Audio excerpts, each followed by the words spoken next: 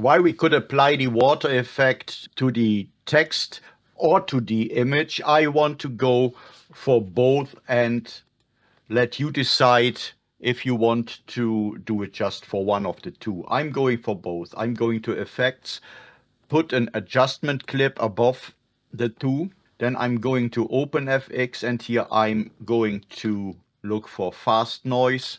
Throw it on our adjustment clip, close the effects library, select the adjustment clip, hit on inspector, and then on the appearance preset here, I'm going to choose water surface, and then both looks like water.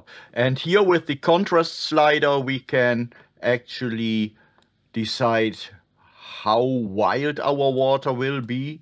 There will come ideas to your mind for much different footage and way more effects than we just discussed. So I hope you have a lot of fun with it. Enjoy the rest of this playlist. Subscribe to my channel if it's of any help for you. And yeah, thanks for watching. Goodbye.